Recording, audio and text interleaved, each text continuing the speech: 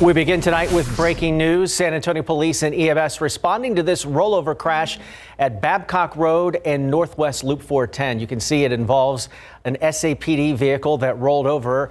It all happened just about 30 minutes ago. This video was taken from Sky 12. That crash happening just before 5:30. We'll update you with more information once it becomes available. Now to those holiday woes that continue today all across the country and right here at home. The San Antonio International Airport had 29 cancellations here alone from noon yesterday to noon today. But flight cancellations are the root cause of a list of frustrations for travelers. Another issue is people being separated from their luggage. John Paul Barajas is at baggage claim tonight at the airport. How's it looking over there right now? Tim, still lots of people looking for their bags tonight, but a significant difference from a few nights ago when bags were literally covering the entire floor space between conveyor belts. That being said, there are still lots of large piles of unclaimed bags or lost bags, even still a lot more than usual, according to the baggage service office. Now, one family is trying to avoid having this problem as well as trying to get home. But she got a carry-on because she's like so worried because everybody's losing luggage and stuff like that. And we don't fly Alaskan like ever. So she was like, okay, I'll just go on a limb and do that because Southwest has been so difficult. Southwest has canceled more than 2,500 flights for today and tomorrow, which is more than 60% of their flight schedule, according to FlightAware. In a statement, Southwest says, with consecutive days of extreme winter weather across our network behind us, continuing challenges are impacting our customers and employees in a significant way that is unacceptable. And our heartfelt apologies for this are just the beginning, or are just in the beginning. The CEO also said that they are going to be considering taking on additional charges that people have incurred while trying to navigate these travel woes, as Tim said, whether that was hotels, food, anything else like that. So it may be a good idea to hold on to your receipts because everyone we've spoken to so far says getting a hold of Southwest has been extremely difficult. Tim? An historic meltdown for that airline. And tonight we are hearing from the president of Southwest Pilots Association. As our sister station KPRC tells us, he's calling the luggage situation embarrassing. What went wrong is that our IT infrastructure for our scheduling software is vastly outdated. It can't handle the number of pilots, flight attendants that we have in the system with our complex route network. Now, we're tired of apologizing for Southwest, the pilots of the airline, and our hearts go out to all of our passengers.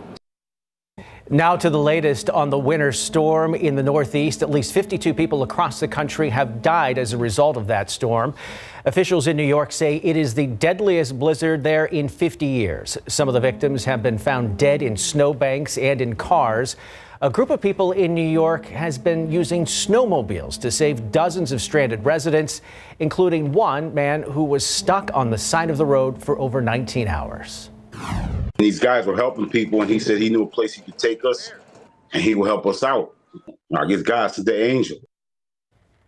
And tonight, officials in western New York say they are preparing now for possible flooding later in the week as temperatures there rise and the snow begins to melt rapidly. We've thawed out here in the past couple days. We've still had those cold mornings, Adam, but much warmer afternoons. Yeah, Tim, 6 days in a row, San Antonio had a temperature at or below freezing. That streak ends tonight and into tomorrow. We started the day at 32 degrees, briefly a light freeze earlier this morning, and then we topped out at 60 this afternoon with that sunshine, both being below average. And you'll still feel a chill in the air late tonight and early tomorrow. By 10 o'clock, it'll be 45, midnight about 41 degrees, but then around sunrise tomorrow, when we typically hit our low, 38 for the low. Even into the hill country will be a little above freezing. So a nice change of pace, and we can actually put the potted plants back outdoors again. I'm waiting till tomorrow midday, but at least we can get them back outside again. A warming trend is on the way. Even warmer temperatures. We'll talk about that and just how warm it's going to get even into the upcoming holiday weekend in just a bit. All right, we'll see you then, Adam. A fire over on the southwest side today destroying a house. It happened in the 6100 block of Lawn Valley Drive. But as Garrett Berger tells us, the man inside is blaming dogs for the blaze. The fire completely destroyed this home. You can check inside and see that there is nothing left. A woman claiming to be the homeowner showed up on site, though, and said that the person staying here was not actually supposed to be here. The San Antonio Fire Department said their unit showed up to this house being fully involved already. They had to fight to keep the flames off the houses to either side, though one of them did get damage, but the owner there will be able to stay. Here at the main house, though, the fire department says a man and 2 dogs inside got out safely. Here's what he had to say about how it started. It was just a round heater that has flames around it, and I guess they threw the blanket over it, and that's what caught on fire. You said they threw it over? Yeah, the dogs. He claims that was an electric heater, though both he and the woman claiming to be the homeowner say there was no power. People who were here with the purported homeowner told us CPS Energy had said the meter had been tampered with. That man told us he had permission from his son to be here, but he didn't know what his son's arrangement with the property owners was. Now, the purported homeowner told us no one was supposed to be renting this home. On the far southwest side, I'm Garrett Berger, KSAT 12 News. To other stories we've been following today. Tonight, San Antonio police still searching for the suspect involved in a shooting near downtown. It happened just before 6:30 yesterday at Hayes and Hackberry Streets. Officers say the 19-year-old victim told them he was sitting in his car when someone shot him. He says then he was hit once and someone drove him to a nearby hospital. That man is expected to survive his injuries. Police say the man's car was shot 3 times. No information right now about the shooter or a description of them. 2 residents have lost their home after a fire at an apartment complex over on the city's west side. This fire happened around 9:30 last night in the 1700 block of Castroville Road. That's near Highway 90 and South San Joaquin Avenue. Firefighters say they arrived to flames coming out of the building. Officials say it started in one of the units and then spread to the attic. No injuries were reported. The Red Cross was called to help the people who were displaced. The cause of that fire is still under investigation. Around Texas now, the Texas National Guard has installed over 2 miles of fencing since the first few feet of border fencing went up in El Paso just last week. According to Texas National Guard spokesman, more fencing is expected to be installed. Meanwhile, as of Monday, approximately 22,000 migrants were sleeping in shelters and makeshift encampments across 3 northern Mexico cities, a number that is only expected to grow as Title 42 remains in legal limbo, leaving thousands of migrants to make the decision to either wait for the Trump-era pandemic policy to be lifted or to cross into the United States illegally.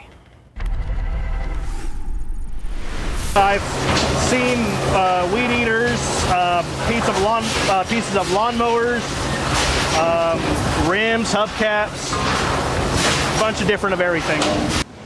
That's what's not supposed to be here. Today, we're talking about what should be. Not only what can be recycled, but what's accepted at the recycling facility, because there is a very big difference. Plus, organics. What should go in San Antonio's green and blue bins? We answer that big question and show you what happens to all that stuff after it leaves your curb. So KSAT Explains coming up at 6:30. Take a look at traffic out there tonight on this Tuesday. Still a lot of people off, but a trouble spot over there at I-35 in Weidner tonight. Some flashing lights there as they work to clear a situation over there. Now, if you're planning on getting out on the streets to make any road trips in the coming days, Traffic Authority Stephen Cavazos has a look at some of the latest road closures around the city. The road work is wrapping up for 2022, but we can expect to see the work continue in 2023. Yeah, we have a few things going on. Let's talk about Wurzbach Parkway for a moment. Road work will continue at least up until New Year's Eve, and we can probably expect some of the work to continue into the early days of next year. But the work begins at 9 in the morning and should wrap around 3 in the afternoon.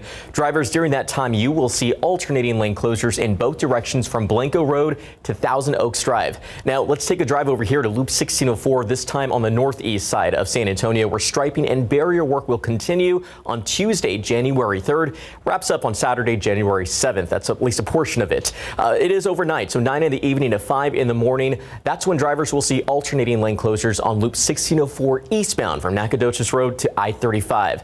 One last look here along FM 2252 Nacogdoches Road. Bridge work will continue on Thursday, January 5th and wrap on Friday, January 6th. Pretty brief. 9 in the evening to 5 in the morning is when drivers will see full closures of lanes in both directions right there at the Evan Road intersection. All right, so scan this QR code if you want to stay updated with all the current closures that are happening right now in and around the Alamo City. But for now, safe travels into the new year.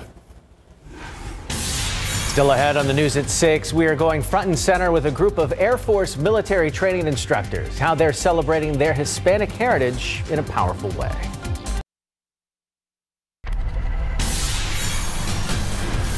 The holiday woes continue. Thousands of flights have been canceled, Southwest leading the charge. Coming up, an updated statement from the airline. We also speak with those traveling or trying to travel right here at our airport.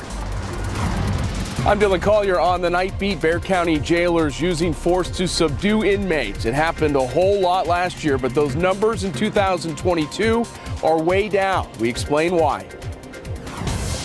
Plus, the shortage of home care workers can put the most vulnerable in a desperate situation. We break down why the reason for the shortage is not related to a lack of staff willing to work, but the money available for that work.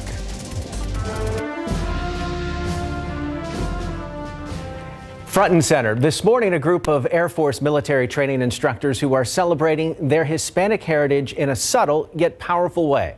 Jonathan Cotto introduces us to an all-Latino flag security detail who say diversity, inclusion, and representation truly matters. Master Sergeant Adriana Romero was born in Bogota, Colombia. She immigrated to the U.S. with her parents in 1999. As a child, I always was infatuated with the uniform and everything that had to do with the military. Adriana Romero. It was her father who encouraged her to enlist and serve her new country. Hey, you know, you're in the United States of America, you have an opportunity, you should join. In retrospect, I started thinking about it and I thought, why not pay it forward to the country that adopted me? For Staff Sergeant Karina Flores, joining the ranks of the United States Air Force was a far-fetched dream.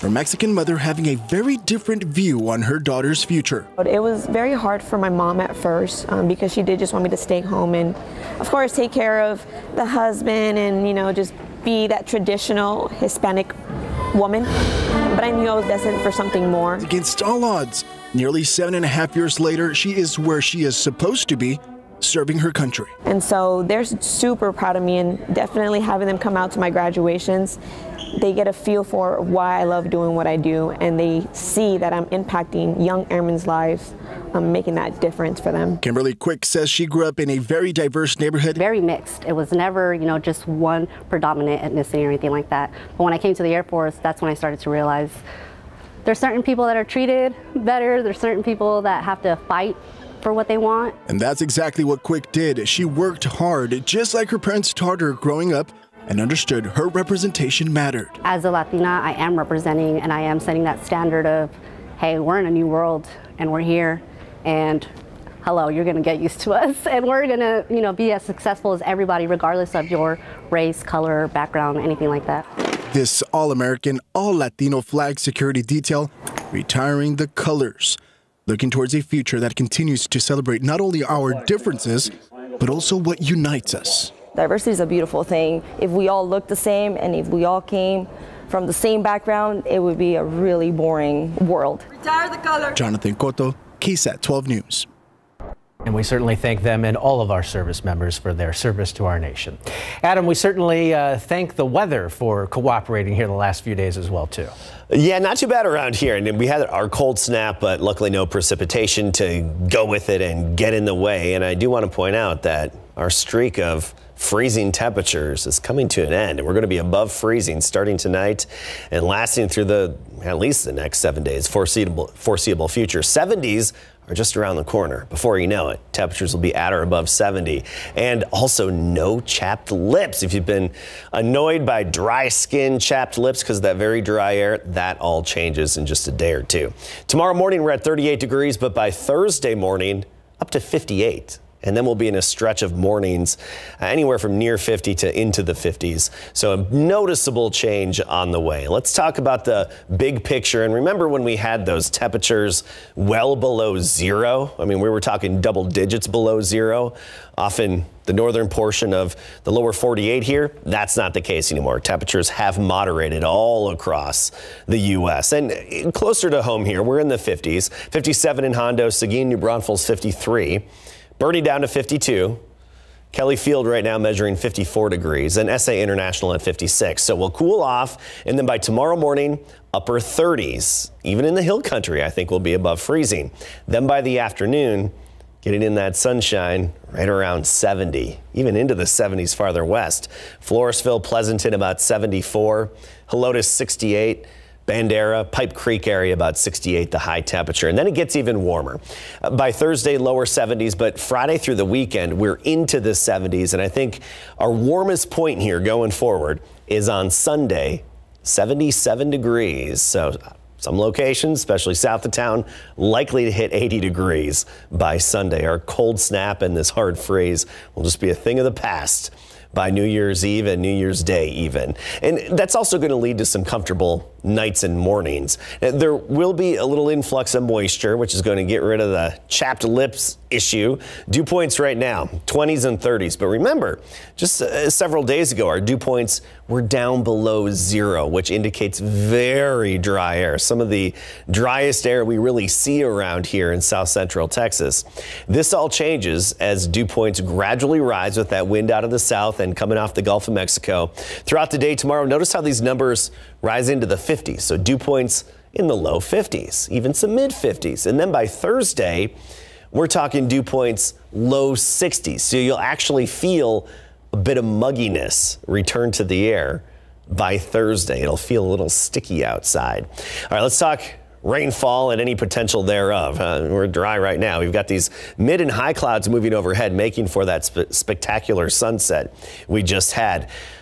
Big stories off in the West Coast now. This is where we have atmospheric rivers coming onshore, basically plumes of very high moisture content, muggy, humid air coming in, saturated air coming in from the Pacific, and that's leading to all this precipitation in the West Coast and higher elevation snow in parts of the Rockies. But otherwise, it's quiet right now, and unfortunately, we're not going to tap in to any of that good moisture that's off to the west. We have a few chances of a few light showers.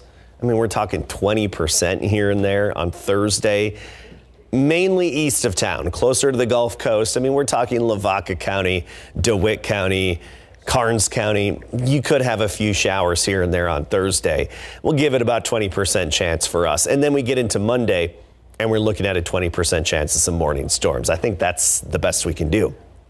Tomorrow, areas of fog early, some reduced visibility on the roadways early in the morning just for a few hours. 38 degrees at 7 a.m. By noon, we start to see the sun at 62, and then 4 o'clock, 70 degrees with that south-southeasterly wind at 10 to 15. I do want to point out Thursday morning with that noticeable humidity, that should lead to some thicker fog. I wouldn't be surprised if we have dense fog.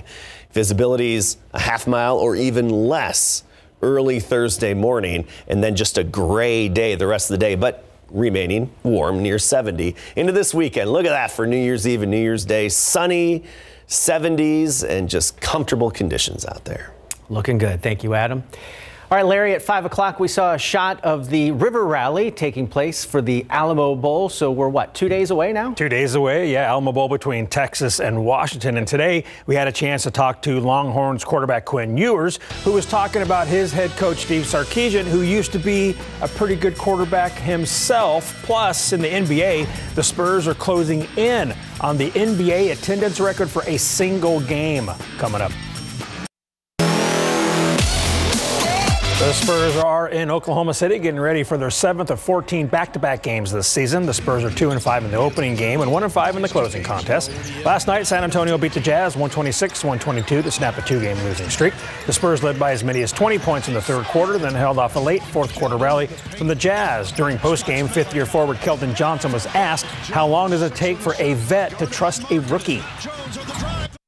Obviously, it takes a little bit because we're not used to playing with them, but, you know, we got some good rookies. You know, they willing to learn, and they ask a lot of questions, and they just continue to get better and better. Just quick to gain their trust because, you know, they play hard, they compete, and they want to learn and win. Thunder will host the Spurs tonight at 7. Keldon is listed as questionable with low back tightness, and Doug McDermott is also questionable with right knee soreness. The Spurs today announced that ticket sales have surpassed 50,000 for the team's return to the Alamo Dome on January 13th. With this 50,000 ticket milestone, the game is set to be the 4th time in NBA history a crowd has topped 50K, and the Spurs are fast approaching the previous NBA record of 62,046 set by the Atlanta Hawks when they hosted the Chicago Bulls in 1998. We are getting closer to the Valero Alamo Bowl between number 21 Texas and number 12 Washington. The Longhorns are practicing at Trinity University and looking to win their 3rd Alamo Bowl in the last 4 seasons. Today we got to talk with some of the offensive guys like quarterback Quinn Ewers and wide receiver Xavier Worthy. Ewers was asked about his relationship with head coach Steve Sarkisian, a very good QB himself back in the day. And it was also mentioned to him that the last time Washington was in the Alamo Bowl was in 2011 when Sark was the Huskies head coach, and they lost a high-scoring game to Baylor 67-50. So does Ewers expect another high-scoring Valero Alamo Bowl? Coach Sark was a really good quarterback in college, and it's cool to see because sometimes we'll see the same things and we'll see different things, kind of talk about it, and it's awesome because he has great input on on everything I do, and obviously he's been there, he's done it. But yeah, like you said, it'll be a cool game for him and a couple other coaches that came from Washington. It should be a fun experience overall, and I'm not going to predict anything, but it should be a fun game.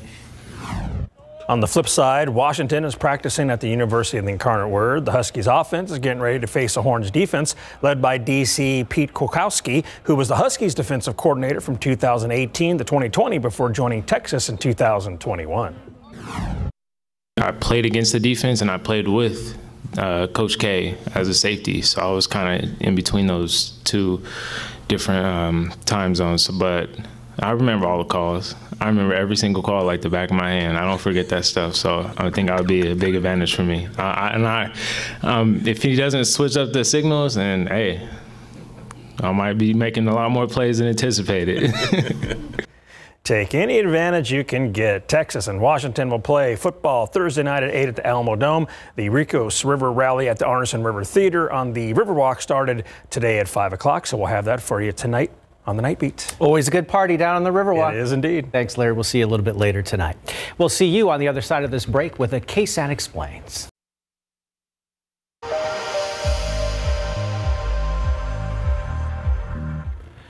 What's in your bin? We're talking recycling and organics in this KSAT Explains. If you have them, you fill up those bins hoping that you're doing a good thing, reducing waste and helping the environment. But can what you toss in there actually be reused? Or does it just get tossed in the trash somewhere else along the way?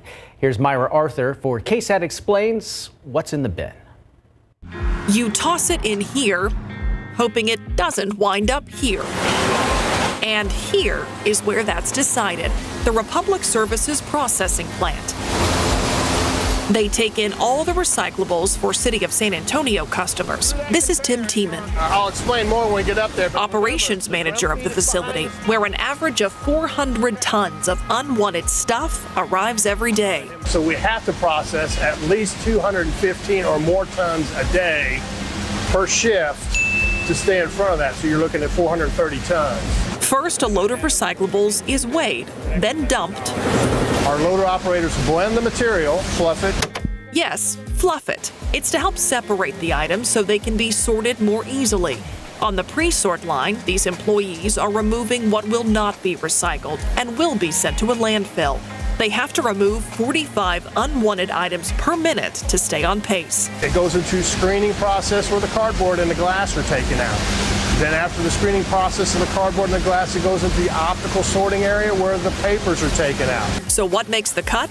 Tiemann calls it the core four. You got paper, cardboard, bottles, and cans. That's your core fours that you want to have in your system. Not only because those things can be reused, but because someone wants to reuse it. These items are processed and then sold to mills. It's not only what can be recycled, it's what there is a market for that material itself. Somebody's got to want that used material. So there are some things, depending on who wants it, that's the mill, that are recyclable. But if there's not a desire for it, though it may be stamped with the recycle symbol on it, You might not have an outlet for it. Tiemann says goods that are recycled need to meet a few requirements. They must be big enough for the machines to process or capture. If it's smaller than a business card, we're probably not going to capture it. And items need to be clean. They'll reject the material or they'll downgrade it. Now, something that happens if they downgrade it, they can send it back to us. So we pay for the freight for that truck to come back here. Plus, we have to figure out what's wrong with the material,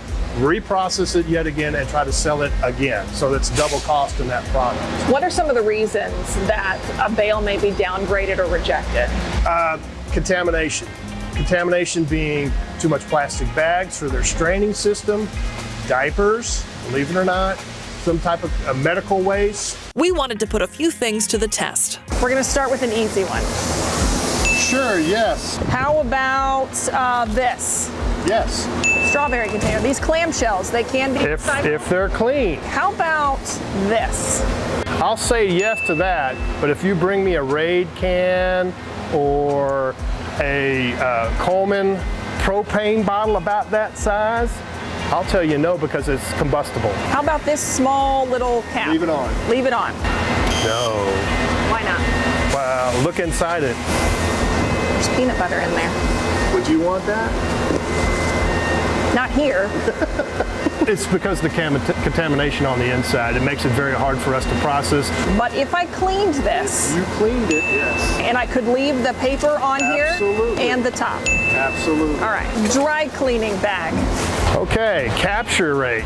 Remember what we're trying to do? We're trying to capture clean. So no, we really don't want that in our stream if it's a big city stream like ours, because we can't capture it. It's going to get contaminated because people are not as clean as everybody else. We could capture the lid, but maybe not the container. How about magazines? Absolutely. Perfect. Okay. Now, if it's truly that thin glaze, you think this is cardboard, right? Yes. It is kind of a corrugation, but it's you can see it. So yes, we could capture it. So you could put it in there. As long as that's all you throw in there, you don't throw the inner in there too. Okay. Because then we have to separate that inner from the cardboard. We'd rather you separate the inner and the cardboard, put them separately, and we'll capture them separately. Okay. So the plastic bag that my football set came in, that's got to be gone. Yeah. I didn't do a dirty one because I'm not going to do that to you, but let's pretend. No. No. Please no. But it happens. It happens a lot. Aha. No. Because we can't capture it. Because it's too small. It's too small, and it's a plastic. It's a low-grade plastic. They don't want it. All of these. Even if I'm neat about it and I bag them all up so that they're sizable. Comes down to that old, what can we do with plastic bags? Unfortunately, the market right now is not really wanting plastic bags. You're a city customer, you're allowed to do this. That's my best way of answering that question. If you're a City of San Antonio customer, this is the way they tell you to do it, do it. This. No. Okay. How do I clean a paper plate? You can't. So I just put it in the trash. Right. Now, the City of San Antonio has a third container. What's that for? Organics. Organics. What's in the organics bin is brought here. 15, 20 to 50, 100 trucks a day. So what goes in San Antonio's green bins? It could be grass clippings, tree trimmings, brush, also food waste. Those are organics. If it was once living or now dead, or if you can eat it and it's food waste, those are considered organics. Just like at the recycling facility, plastic bags are no good here either. Let's say you're cutting your grass and you don't mulch it, you want to bag your grass. So you take those grass clippings, you put them into a plastic bag, and you put that plastic bag in your green bin. Oh great, I organically recycled. Technically you didn't. The grass clippings are good, but the plastic is not good. What is accepted here is also sold to customers in the form of compost. Compost is an organic material that provides nutrition back to Mother Nature, where she once gave us that material from. First, the organic material is shredded. Alrighty, LJ, let's put a couple buckets in there, my man. Then the load is sent through a trommel screen or a big drum. So in that drum, anything that's spinning around that is underneath that 1-inch diameter will get tossed out. Yes. Then it's up to the sorting line where non-organic items get tossed out. We're looking for plastics, metals, glass, rocks, anything non-biodegradable, non-compostable. These human spotters also have robotic backups. artificial intelligence technology using cameras and computers to pick out what doesn't belong. It happens all the time. I may not be as fast as I always like to think I am, but there are times where I will miss it and the robot will pick it right up. I've seen weed eaters, pieces of lawnmowers, rims, hubcaps, a bunch of different of everything. But that, of course, is not what makes good compost. It's stuff like this. 50 to 60 tons of food waste is dumped here daily. You can buy cut up fruit and cut up vegetables, or even steamables like broccoli, cauliflower, Brussels sprouts in a bag. A lot of that food waste material that doesn't make it to H-E-B or local grocery store chains comes here. This huge pile of food scraps provides one of two key ingredients for compost: nitrogen. So you need a carbon source, which is your green waste, your grass clippings, tree trimmings, and you also need a food waste stream. That's what makes a good high quality compost: carbon and nitrogen. Food waste material, otherwise known as food scraps, provide a good source of nitrogen, whereas green waste provides carbon. The piles sit for up to 2 months where they cure and mature until the compost is ready. Last year alone, we diverted 67,000 tons. So by doing this, we're reducing the amount of trash and good material going to landfill. And that's the goal when it comes to organics and recyclables. Yes, one man's trash is hopefully something someone else is willing to pay for. But the hope is also that the environment isn't charged nearly as much. Fascinating stuff. We put even more items to the test to see if they can be recycled. You can watch the full video by scanning this QR code to take you right to the KSAT Explains webpage on our website. We'll be right back.